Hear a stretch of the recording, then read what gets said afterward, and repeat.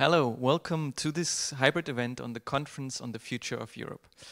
Europe is no doubt at the crossroads. In the last decade, we have seen a number of crises shaking the foundations of the Union, including a sovereign debt crisis following the biggest financial crisis since the Great Depression, a refugee wave leading to right-wing populism, and Brexit, and now a global pandemic. While Europe has weathered these storms and developed new policy tools to address the challenges, on an institutional front, the development can be described as stagnation. To give new impetus to the project of an ever closer union, the European Parliament, the European Council, and the European Commission have launched the Conference on the Future of Europe, which should bring together citizens to debate how we want a future union to look like. While citizens' involvement is widely welcomed, the conferences has met many critics, some calling it a distraction of real democratic accountability. Today we want to discuss how these challenges that these projects want to address, as well as the question what role the conference might play or might not play. So for this I'm delighted to share today a formidable panel.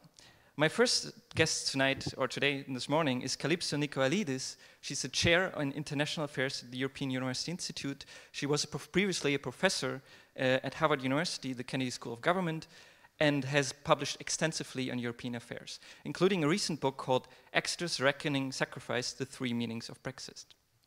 My second guest here today, joining us live, is György Szapáry, who is the chief advisor to the governor of the Hungarian Central Bank, and he has had a remarkable career in economics and policymaking, including stationed at the IMF, the European Commission, and he was the Hungarian ambassador to the United States. Welcome. And my third guest, also joining us online, is Caroline de Gruyter. She has had a distinguished career as journalist and a EU observer covering European politics and policy. She is currently the European correspondent of the NRC Handelsblad, widely recognized as the Dutch newspaper of reference, and is a member of the European Council on Foreign Relations. Also welcome to you, Caroline. Thank you all for being us with here today. Before we start with the discussion, I want to remind our audience that this is a hybrid event. You can all join the debate, ask questions to the panelists. We are slide.do and the hashtag is BAM21Europe. There you also will find a poll that we will reveal in the end of the discussion what the results is. And the poll for this session will ask, what do you think should be the main focus of European politics going forward? Should it be finding a common foreign policy voice in a world now shaped more and more by great power competition? Should it be that we need to develop a European policy, real democratic accountability, maybe the topic on the Conference on the Future of Europe, or should we actually just focus on solving policy issues, meaning, for instance, economic cohesion, climate change, or just social issues? So now, with no further ado, I want to give the floor to Kalypso to give us her initial remarks. Thank you. Thank you very much, and it's always a great pleasure to collaborate with our colleagues in Bruegel and to speak to all of our friends out there who are concerned by all the topics you just outlined. So what I wanted to do is to share a slide. So let me just do this right now.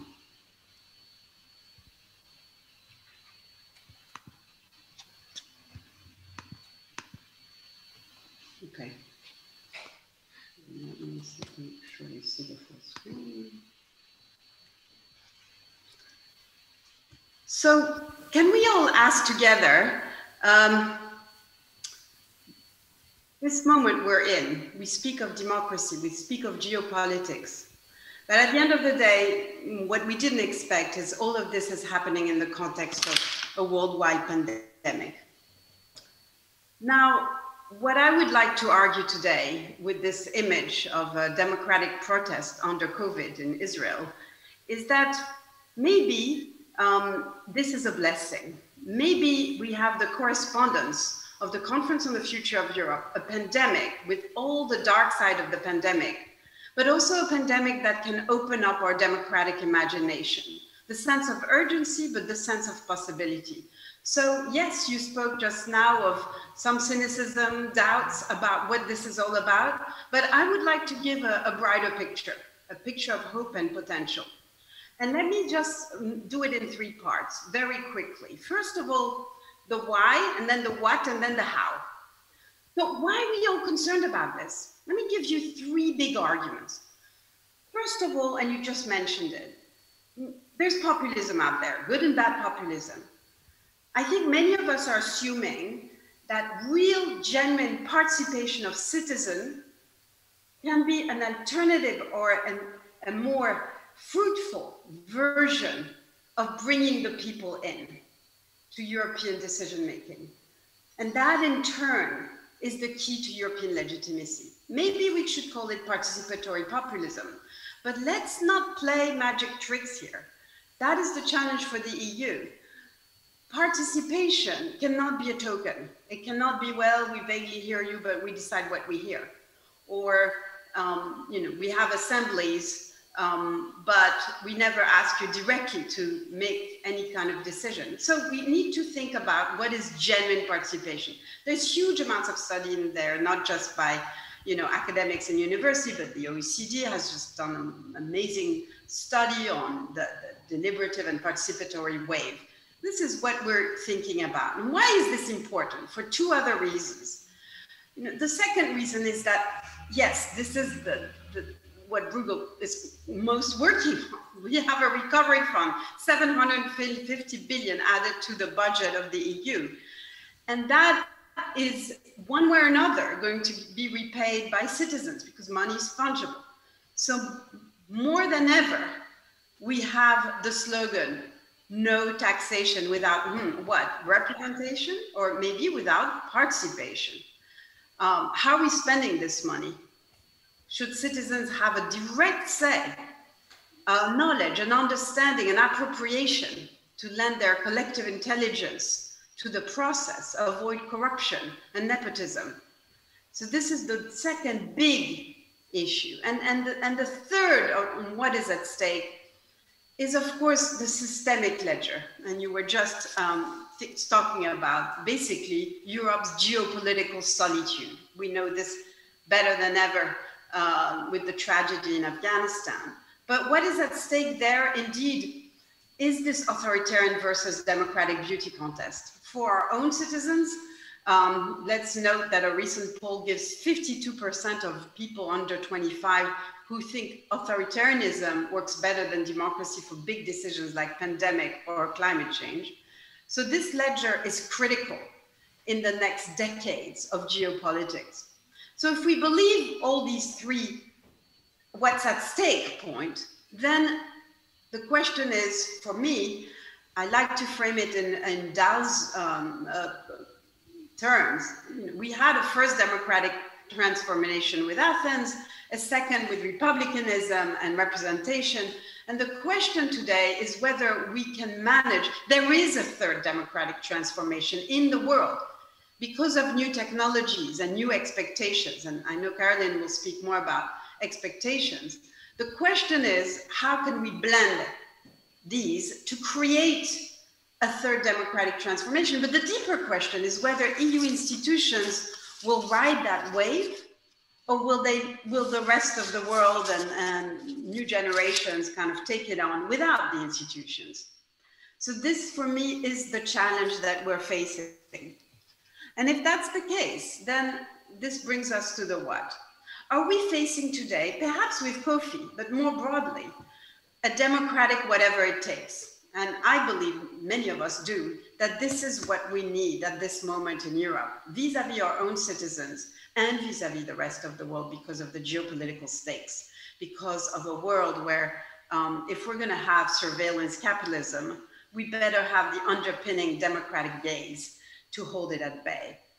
So then if the what, let me give you 3 examples. The first is, well, if we have this question of no taxation without participation, can we imagine a radical transparency? Can we imagine that the Next Generation Fund will be on the web, accessible to all, for all to do things with it, to appropriate in different ways? This is what I call the democratic panopticon, as a kind of wink to darker understandings. But this is the people watching bureaucracy and politicians do their thing. And in a way, this is about a radical expansion of the franchise in space and in time to next generations. Citizens as guardians. And of course, we always need to ask, whenever we think about schemes that have to do with democratic processes, rather than abstract democracy, but democratic processes, that is the key. Now, who guards the guardians? Who guards the people? The people are not some sort of, all-knowing entity. So spaces of democracy guard each other. Municipalities guard Brussels. Countries guard each other, regions, and of course the onboard. Are we responsible ancestors? So we have we want to imagine a system where the guardians, where the people are the guardians and they are themselves watched and watch each other. Now, very concretely, the key innovation of the Conference on the Future of Europe are these citizens' assembly. We're lucky enough at EUI to be hosting one of those for trans-European, because of course there will be assemblies all over Europe at all sorts of different levels. And I know my time is up in a minute, so I'm going through very quickly. Can we imagine a permanent, but also rotating in different cities, European Citizens' Assembly, perhaps headquarters in Strasbourg? And of course, the key to all of this is how do we engineer a system of distributed intelligence in Europe, where Brussels is at the core of a hub of networks. And I think many people in the institutions and outside are thinking that way. So finally, to end on the how, concretely, and we're going to speak more about this today with our conference. We have, yes, COFI, we have a plenary assembly that will take the input from a digital platform and from citizens' assembly, but we have all sorts of other things going on at the same time, which is always the case. And the question is, are these parallel processes, two separate worlds, one of kind of power politics and party politics and all the things we're familiar with, which are right and proper and legitimate. And then we have a kind of more effervescent citizens bottom-up type of atmosphere. How will the two be connected is a very interesting question we need to ask. And to close, I would suggest that in fact, with the Citizens Take Over Europe, an NGO that I'm part of, in fact, a network of 60 NGOs, what our call has to be that there will be a map of 10 principles that should inspire the Conference on the Future of Europe, this blue circle that you see there. Participation, as we've just said, both transnational and inclusive socially, the biggest challenge. Because how do you make sure that more marginal groups or those who are not, Euro fans participate? Well, through deliberation and through a process that is more visible and attractive. And at the end of the day, open institutionally, open to all sorts of people, and opening for our minds. So I hope that today in our conversation, we will think of the many ways in which openness can be delivered. Thank you. Thank you, Kalypso, for this, may I say, very optimistic take on the Conference of Europe, that it might be spawned for a new way of democratic governance. Let me now give the floor to George, and for him to give us his thoughts on the challenges that the conference should address. Thank you very much. I would like to thank the organizers for inviting me for this panel. I will be speaking about the centripetal and centrifugal forces actually playing within the European Union. Why do I talk about it? If you look at the past decades, centripetal forces were dominating. Look at the four freedoms, Euro, Schengen, etc. But with GFC and COVID, new centrifugal forces appeared on the horizon, and we have to look at it, whether these forces, why they emerged, whether they pose a serious problem for the future economic and political integration. And these are centrifugal forces that are not necessarily just economic. They are political and social. And they are not necessarily south-north or east-west, but multidimensional. And I will mention 4 of those. One is mass immigration. Mass immigration, you have to understand the attitudes of the people to mass immigration. Western European countries had colonies overseas. UK, France, Spain, Italy, Belgium, Portugal, Netherlands. They had centuries to get to know a different culture. People from these colonies came progressively to these countries. First, the most educated one, and then the skilled one, and later on, other segments of the society. Central and Eastern Europe did not have overseas colonies. So when within 3 months, in 2015, September to November, several 100,000 of refugees arrived at the border of Hungary. Hungary was supposed to be a Schengen border. They arrived, just through the green fields. That showed that there is a problem. And what happened since then? Since then, Hungary was the first one who erected a fence, but now they are building fences in Poland, in Latvia, at the border with Belarus, and more people are saying, Germany, the Netherlands, France, that we cannot make the same mistake as we did in 2015. So that's the immigration problem, but that's going to be with us, because Europe is rich and defenseless. And the easiest way to come from Africa or from the Middle East, it's not to Latin America, it's not to the United States, it's to Europe. So that's an issue that we have to deal with, and we have to realize that approaches to this, for historical reasons, are different from country to country. The next one I wanted to mention is Russia and China, centripetal forces. Now, we are talking a lot about 70 years of peace that the European Union has brought to Europe. Well, for the 100 million people who lived in the East, that wasn't peace. That was status quo for the West, and it was Soviet communist domination in the East. So it's not the same thing. So they have not, and the West was very satisfied with the status quo, and it's only the Eastern European countries themselves who liberated themselves.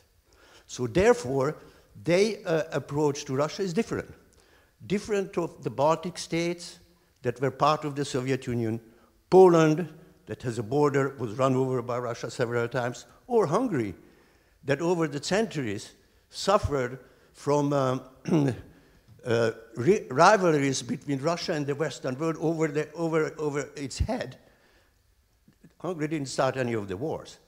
So we have different approaches to Russia. Those, the first one that I mentioned, they want a very strong army, NATO army in their country to prevent a Russian possible attack. Hungary is trying to play a little bit between the two. Hungary accepts all the sanctions, votes all the sanctions, but at the same time does not want to take the same hostile view to Russia, because again, it's a little bit afraid if there's something comes between Russia and, say, Germany over its head. However, the Western attitude to Russia is also ambivalent. Look at Nord Stream 2.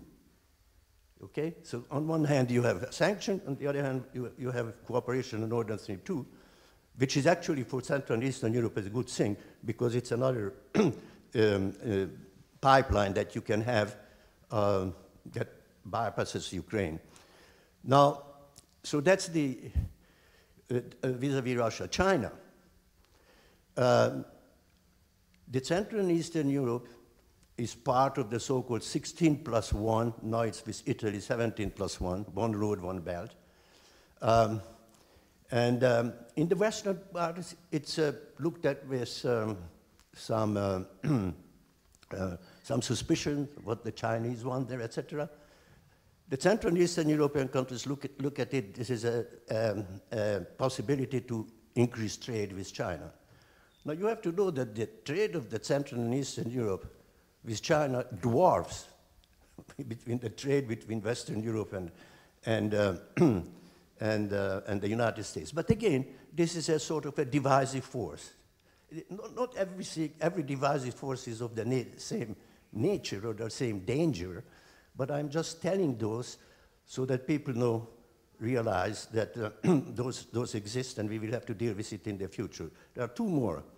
One is enlargement. Slovenia, Hungary are interested that Serbia, Montenegro, Albania become member of the EU because these countries, Hungary and Slovenia, they wanted to protect their flank coming from there. And it's pushing very strong for instance, for Serbia to be admitted to the European Union. But the rest of Europe, the rest of the European Union, mostly the Western countries, are less interested in that. This is again an ongoing discussion. And the final one is economics. There were many times issues on economics. Remember the politique de la chaise vide, de Gaulle. And so on the economic front, there were also always some issues. It was always resolved. But there is a new element of it, which could be seen at the New Generation Fund, where there were the frugal four that wanted more loan and less grants, so that again, the South-North economic issues came in. And what we have to realize that any future economic integration becomes a fiscal issue, because the banking union, the common bank deposit scheme, or the replenishment of the resolution fund, it's all economic issue. And that pits Germany and the frugal against the others.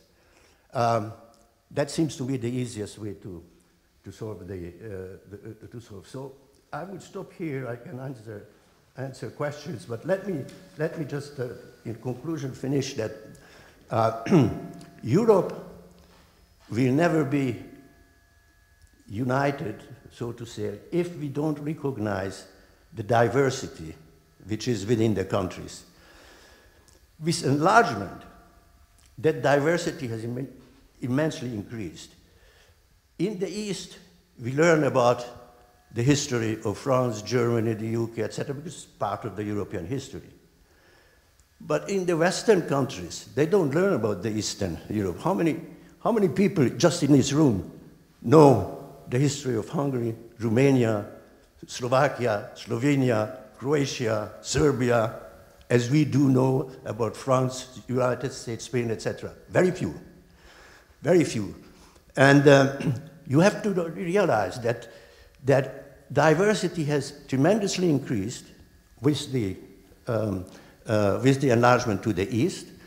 And I think unity is in diversity. That's my conclusion. Thank you. Thank you, George. I think you raised a lot of issues. Each of these issues is certainly worth a session on their own, but I hope we will have room later to discuss some of them. But now, before we go into the discussion of these issues, I want to give the floor to Caroline to give her initial remarks for this session. Thank you so much. It's very nice to be with you. Can you hear me well? Yes. Okay, there's a school and a church next to me, so bear with me if there's some additional sound not coming from me. I want to go back a little to your original question. What do we think are the big challenges to the EU that the conference on the future of Europe ought to address? And I don't really think that this conference can address the big challenges to the EU. You can talk about them, of course. And if you go to the site of the conference, there are many, many themes that are all very good and very relevant, no doubt about it. But I think this is not really the way to move forward. And I regret to say it, because I really liked the citizens' assemblies that Emmanuel Macron started to organize a few years ago. All these meetings that he went to personally, to talk really with people, and I really followed them. You know, I was sometimes glued to Facebook for hours when he would get into heated debates with Gilets jaunes. I've also followed citizens' assemblies in Belgium and in Ireland with a lot of interest, because they seem to be working rather well, you know, on selected topics like abortion law. In Ireland, they really managed to deliver. But I'm afraid that for the EU, this formula is not right, or not right yet, because I'm actually also an optimist, just like Kalypso usually. First of all, look where the conference comes from, or the idea comes from. It is Emmanuel Macron's baby. He did it at home, and then he pushed it onto other member states who, perhaps with the best of intentions, I think also largely for domestic political reasons, but I think genuinely also with the best of intentions. But he pushed it onto other member states who were not interested at all, and who still are not interested at all. Maybe Macron is very serious about it, but others are not. I remember the Netherlands and Hungary were fiercely against, but then, you know, holding out, the two of them didn't work, so they sort of grudgingly went along. They did not want to be seen blocking it, and so they went along more or less. But in the best scenario, even, there is no guarantee that any of the ideas coming out of the conference, and I have no doubt there are lots of ideas going to come out, some of them very good, will ever be implemented. So I think we need to be a little bit realistic here. Member states have always been at the wheel in Europe, and now perhaps more than ever. And if you ask me, this is the main problem in Europe, that member states are too powerful and taking too much place compared to citizens and European institutions. If you think of levels of governance, there are four, of course. You have the local level, you have the regional level, then comes the national level, and then there's the European level. And each level plays the role that it is supposed to take. And what you see is that the national level is taking too much place a level above them, you know. It is what they do in Europe is comparable to, let's say, one of the German Länder interfering with national German tax law, or one of the Dutch provinces blocking the appointment of a Dutch ambassador somewhere, you know. They are constantly making sure that the level of governance above their heads cannot really function properly. So citizens can adopt all kinds of plans and proposals, but as long as this constellation is like it is ultimately up to the member states to do something with those ideas. And here comes my hesitation. On this point of implementation, I do not see any goodwill in the capitals, or very little at the moment. And I think many citizens feel this, and not so many of them know about the conference. I'm always asking because it's interesting. You know, it can take off suddenly and get momentum, but so far I don't think it has. Participation is rather limited, to say the least. It's a pity. And so I think this conference risks to become the latest product of bad expectations management in the EU. And we can talk about this a little bit later too, but it sort of creates the illusion that citizens really have a say, while they do not really. Let me leave it there. Thank you, Caroline. Let me get back to Kalypso to give her the opportunity to respond to the many challenges that George highlighted, and especially the challenge of the lack of understanding between East and West. But also let me give you here a question we got from our audience at Slido from Jaroslav Pietras, who asked, do we see a danger in the process from fake and deep fake news in manipulation in this process? But maybe let me also answer or say something else now, or maybe push back a bit also on this whole question of, can actually a conference like this that actually don't has the authority of an elected leader or doesn't have the kind of legislative power of a parliament really check politics, check the intergovernmental machine that we have here in Brussels? Or is it more a PR exercise? So how make sure that the results that we get from this conference actually get any traction? Kalypso? What is not, Niclas, a PR exercise anyway in the EU? Politics is both PR and actual decisions. And the problem is that, of course, decisions need both to be explained to citizens, but to also be informed by them. And in the world, we have ideal type democracy, but we have real existing imperfect democracies. And of course, and so our conversation cannot be about some ideal type. It can be about marginal improvements to what we have.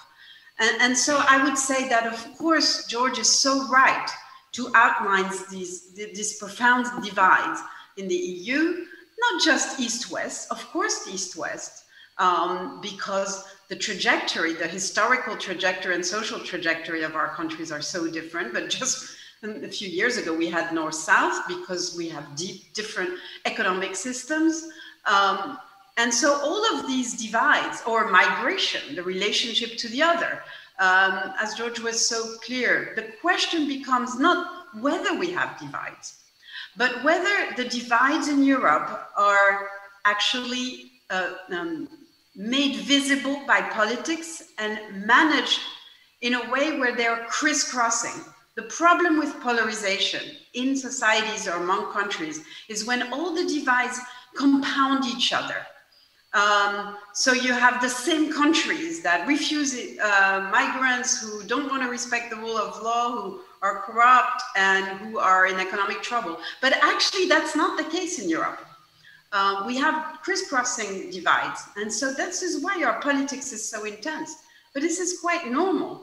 And so I would add then, to turn to Caroline's remarks, that Caroline, I mean, you're so right that, of course, we can be doubtful that any system, any institutions that has control will give up the control, you know. But we are also in a world of taking back control, to borrow one of the slogans that is so apropos these days. And everyone wants to take back control of their life. Don't you? Don't I? Don't all of us? And so, you know, people now have the means. There is a very different culture. I see it with my students. I see it many places. So they want to take back control. And in a way, whether the institutions like it or not.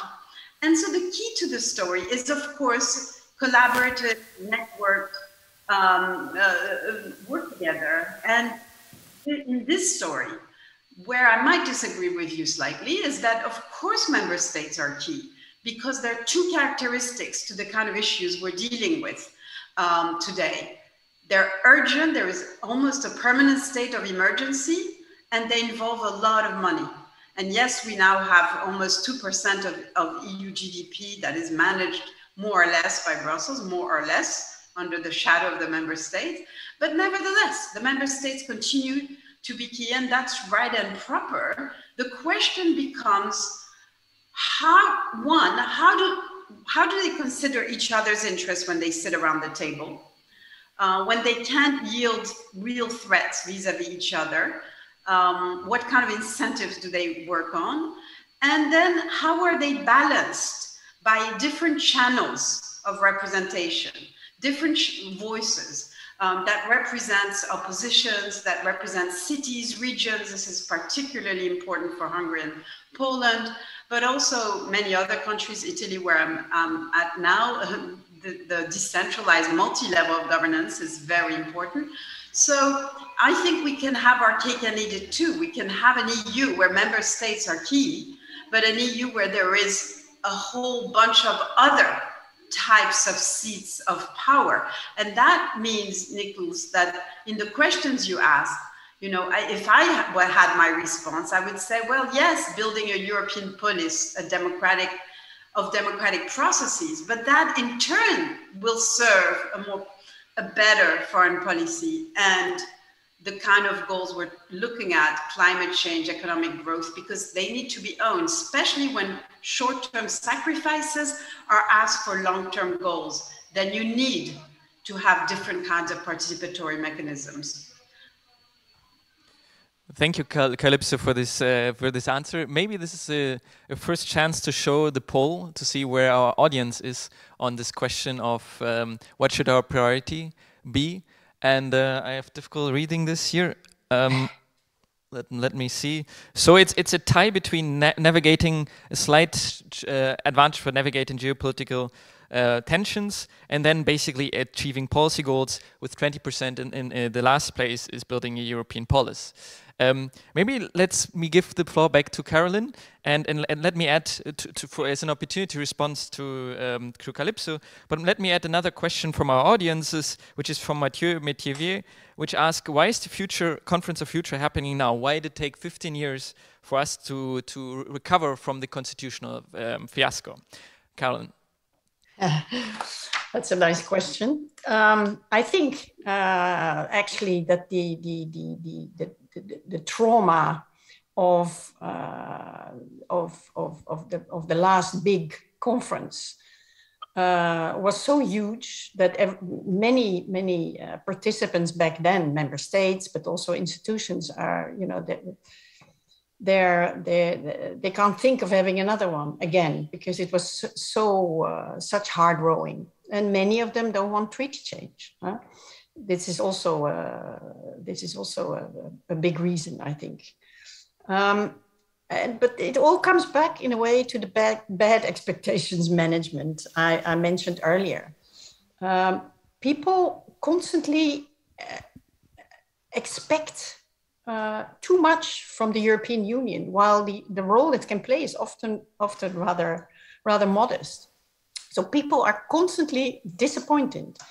You know, the debate is often too much between the federalists on one side and the nationalists on the other side. For the federalists, Europe is always, it's never powerful enough. It's always weaker and slower than they would like. So they're disappointed. And for the nationalists, anything Europe does is already too much. So they are constantly disappointed too. And these two ends of the equation, they dominate the debate about Europe. And in a way, you can see it already in the conference as well. It dominates this debate and how Europe should function and how it should move forward on big issues and small issues. But I think we should get out of this dynamic of big changes that the federalists want, and on the other hand, get out of the idea of the renationalization of Europe, the other extreme that the nationalists want, and look at what is realistically possible. And I think a lot is possible realistically. Many things that need to be done to make Europe function a little bit better, and those things have not been done. They do not require treaty change at all. They can be implemented tomorrow. And I give you a few examples. A smaller European Commission, more say for the European Parliament, a somewhat larger budget. So institutions do not have to do everything on a shoestring all the time, because they get tasks and then they don't get the money for it by the member states. Another one could be less money going to agriculture, or finally a more social Europe, European social security. These are just a few examples that have been in the air for a long time, that many are pushing for. You don't need a conference for that. And all these things can be done tomorrow, if only the member states had the political will to do them. And so far, they don't have this political will, alas.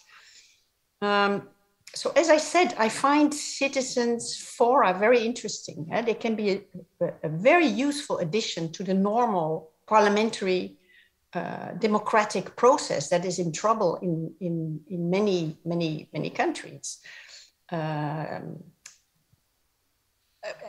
We can see this on several levels, but one precondition is that they focus on a well-described issue.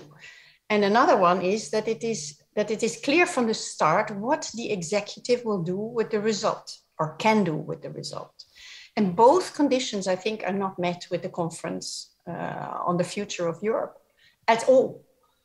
Citizens here are given the illusion that they can sort of redesign the flaws of the European Union, and it goes in all directions. But there's no guarantee at all of what will be done with the outcome. And I fear that apart from some lip service thingies, this will be rather little. So I think this exercise is regrettably ill-conceived, and the future of Europe will not be decided there. Thank you, Caroline. I think we have here a very clear distinction between Caroline, who believes this is probably not the way forward, and Kalypso, who hopes that this is a way forward to developing our European democracy. Now I want to give back the floor to George and give you the opportunity to give us your take. Are you more on the side of Kalypso or Caroline? And maybe let me add a question here, which is in your field of expertise in foreign policy, which you helped shape as an ambassador to the US, but also in your work at the IMF. It's a field where our audience thinks it's maybe the most important policy area, that we develop a common voice. But your home country, Hungary, is very often seen as the one that vetoes common foreign policy. So I wanted to ask you here on your take on what's the balance between here, the competencies at the national level and the European level, and how we overcome the tension here. This is a very important question, of course, because it comes between the question of sovereignty. Now, let me just say that COVID did bring about a centripetal case. This is the New Generation EU Fund, because it has solidarity and redistribution. From this, I say that, you know, there are a lot of things that we can still do on the economic side, economic integration. We all know banking union, capital union, etc. But those centrifugal forces that I mentioned interfere with going ahead with those things. And that's why I think you have to think about those. Now, it's well known that nations live in their language. That everybody knows. But nations also live in their history. And history determines the thinking of the people, of the politicians. And that means that they have different views on how much sovereignty they want to give up from their historical background. They have different views about their security. I mean, France has certain and entirely different security questions, let's say of Serbia or Hungary, etc., because it has obligations in their former colonies, which is understood. So coming to a common rule or common approach on those things that are beyond economics and purely, I would say, more political would be much more difficult. The two together, there are interconnections between the two, but we have to recognize that those are difficult things. And, you know, when I'm talking centrifugal forces, you know, dysfunctionality doesn't mean disintegration. I mean, there's no alternative to the European Union. And we have seen in the case of Brexit that leaving the European Union doesn't mean that you regain your full sovereignty. This had discussions before Brexit, and you have discussions now, and it's going on. So that's an important point to remember as well. Now, when it comes to the question that you asked, that geopolitics, I think that the future of geopolitics would be the rivalry competition between the United States and China. And we could see that Trump started to increase tariffs and, and discuss about investments, etc. And Biden opted, not reduced it, opted. Because each country, in the United States, each hegemon understands what their own interests are. And China will become very quickly, its GDP will be higher than the GDP of the United States just because 1.4 billion people versus 320 million. And military power does not depend on per capita income. It depends on how big your GDP is and how much you can spend on armament and on military. And China is spending on military just like this over the last 15 years. Does not spend as much as in dollar terms as the United States, but don't forget that in the United States there are much higher salaries also for the military, so that's not armament in itself. But China wants to be a dominant world power, will be a dominant world power. Why am I saying that? Because what's the role in there for Europe? And that's the key question. We don't have a common army, and I don't think we will have a real common army, maybe a rapid deployment force. Yes, that we can, there is talk about that. But, France will not give up sovereignty over its own army, over its own nuclear power, etc. So what Europe can do is to be as competitive economically as it can, number one. Number two, try to have common policies toward the United States and toward China so that they cannot divide and rule. And third, we can have a role in regional conflicts, not that we want to, but regional conflicts will be. We can have an intermediary role, which we already had. France had already several times tried to do that in the Middle East. That's how I feel. But Europe is an uncomfortable way between the fight of these two big powers, and we have to be very careful, and we have to be very, very competitive because Europe has an advantage in innovation. China has a big innovative capacity. The United States has a big innovative capacity. The brain drain from Europe, from everywhere, helps the United States, and of course, more money, more resources. But Europe does have as well. And this is where we can sort of survive and move within these two hegemons. But we are looking forward, this is my final word, we are looking forward to a much, much complicated, competitive world order than we have been used to until now. Thank you. Thank you, George. Let me give back the floor back to Kalypso to respond to this, also to this challenge of foreign policy, and also to the question we heard from Caroline, this reluctance to open treaty change. What would be your recommendation to policymakers here in Brussels? What should they do to make sure that the conference on the future of Europe is going to be a success? And what should be the priorities in this process? On your two questions, Niclas, I would say, first of all, in fact, your poll and your audience, I think, interestingly, the Bruegel audience reflects European publics at large.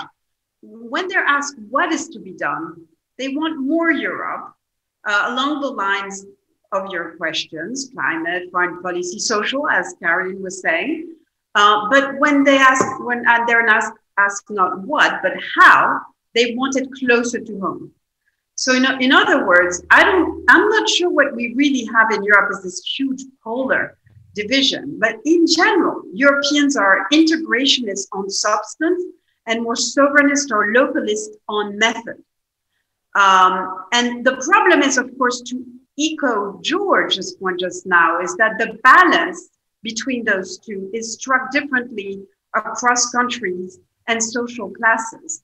But in fact, instead of a generalized polarization, I think there are variants of ambivalence among European publics between the what and the how, between doing more together, but doing it more in a decentralized way closer to home. And so clearly the solution to that is in part, what we call differentiated integration in our EU jargon.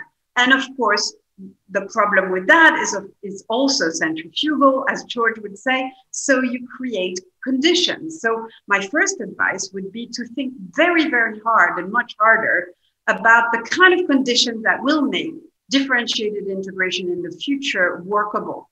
What common core beyond the single market, especially in the EU-related areas? What are the rules of access and exit from these? What is the division of labor? Super important in migration. We won't get all countries to take in migrants.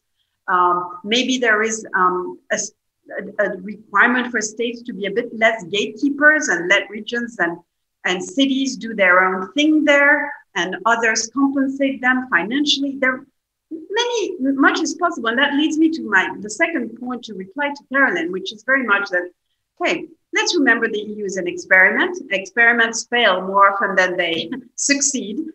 So same for the likelihood that we give coffee to succeed. We don't even know what it would mean for coffee to succeed. We don't even have criteria. But if there's a bit of a buzz, and if some change comes from that, everything is incremental in the EU. And so I would completely agree with Caroline that it's a bit of a pity that everybody's concentrating on treaty change as this will be the sign of success. Why? In life, you have got institutions, rules, regulation, all this kind of formal things. And more or less in Europe, this is quite stable. We have quite a stable constitutional settlement in Europe. But there is also the praxis and the ethos that informs that practice, mindset, specific implementation mechanisms. And so that's where the game is today. Because indeed, I don't really see treaty change for all the reasons Caroline said. So on external policy, George, I would say we're less in a G2 world than a G0 world.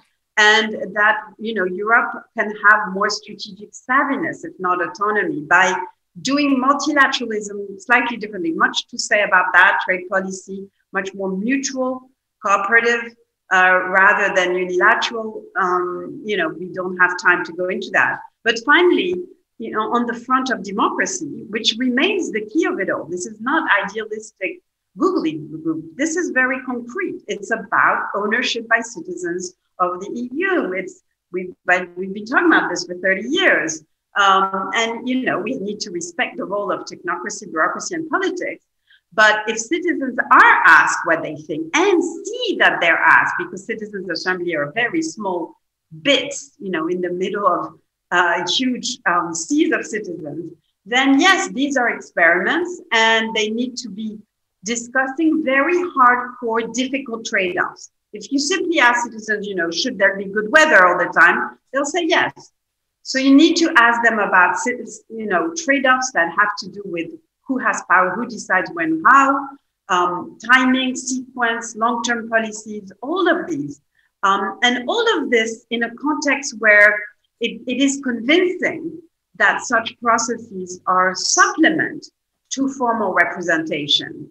I think Caroline is absolutely right. In that world of formal representation, there is huge skepticism about these new democratic innovations.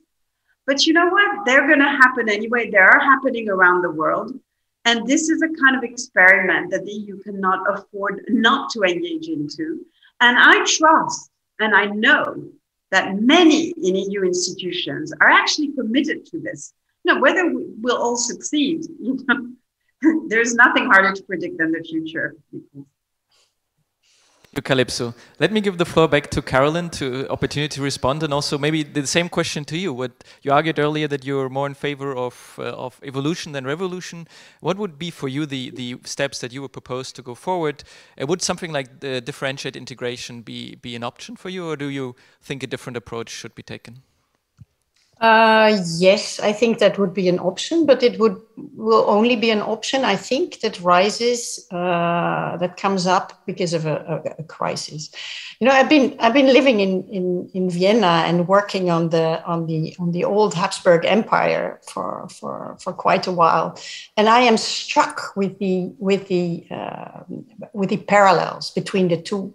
Well, Habsburg was a state, of course, and the EU isn't, but both were sort of providing a roof over the heads of many nations and language groups that all wanted to go in a different direction, and wanted to get more rights for themselves and maybe for others later, who all had different challenges and dangers. And those kind of organisms or beasts, or how or whatever you call them, they change slowly by themselves. But when the world changes and when the constituent parts also change, there's demand from the outside. These are the geopolitical developments that we talked about earlier, but also from within. People want more of a say. So when there's pressure from both sides, the beast changes. You know, I move every 4 years to a different place in Europe, and each time I find it. I'm just moving back now to Brussels from Oslo. Each time I clean up my desk, and I have piles of paper everywhere. And each time we all complain that the EU is so slow and so taking minimal steps and so on. And so I look at all those papers, like, do I take it to my next posting, or do I throw them away? I throw so many things away because they have been done already. You know, it's only when you look back over all the papers that you've accumulated over the past 4 or 5 years that you realize, like, this was done as well. But once you're in it, like during the Euro crisis or the refugee crisis, you see only the very, very small steps. But once you look back and take a little bit of a distance, you see actually that we are moving forward. The EU, the Brussels that I'm coming back to now after 8 years, is not the same Brussels. It's debating different issues. There are other challenges. There are other hopes as well. Things that looked very bleak maybe 8 years ago are now looking much better. And this is, in a very zigzagging way, forced by demand from the inside, but also from the outside. This is how the EU changes. So in that sense, I'm very optimistic, just like Kalypso, that we will change. We will do it because we've always done it. You know, I covered the Euro crisis, and everybody thought that, you know, every day the headlines were the EU is going to implode or explode or both. No, the EU survived it because leaders, I think this is a big lesson from all the crises that we've been through. Leaders wanted to survive. So only sometimes when they're at the precipice and they see how deep it is down there, they take the steps that they maybe beforehand knew they had to take, but didn't like to. But once, you know, vital elements of the EU, like the internal market, are at stake, they compromise. But it's never the way you think it will go. So yes, Europe develops always, and in that sense, I think experiments. I'm not against experiments like the Conference on the Future of Europe. The only thing I'm saying is that we should not expect too much, focus at one point. No, it can go in different directions. I think we should all be very flexible in that. End of speech. Thank you very much. I think that's a very hopeful message to look back. Maybe the last 10 years were not as stagnant as I said in the beginning. Let me give the last word to George, for him also the opportunity to say what he thinks Europe or leaders here in Brussels should do to address the centrifugal forces that you mentioned in the beginning. I think the most important thing would be to recognize the differences between countries. Because those differences, historic differences, religious differences, influence the thinking of politicians, politicians, and the way they think about their own national interest. It doesn't mean that you cannot cooperate. You have to cooperate. But you cannot, sometimes I have the feeling that people want to have one way of thinking and this is what's good for everybody else. That doesn't work. It has never worked. So you have to be sensitive to the differences, etc. And let me raise this issue because I'm sure it's in the mind of a lot of people. Because Hungary and Poland is criticized for its democratic values, etc. There is never an end road in democracy. Just think of how long it took the UK, the US, France centuries to achieve what is it now. Central and Eastern Europe did not have full democracy before the Second World War. And then they lost 40 years under a very brutal Soviet communist rule. So, it goes, they have a different view of many things. One thing which is true, that they want to be a member of the European Union. Neither the Polish or the Hungarian government has ever said that they don't want to be. They want a strong Europe. And then there are discussions. And that discussions should be done in good faith, understanding the differences, and then it will go. And as I said earlier, it's very important that Europe remains united because we have to remain very competitive when around us there are two big hegemons that are very competitive. That's my last word. Thank you very much. I think also this, with historical perspective, a hopeful message. I'm afraid this is all that we have time for today. I want to thank all the panelists for this excellent discussion and the audience for staying with us today. Thank you very much.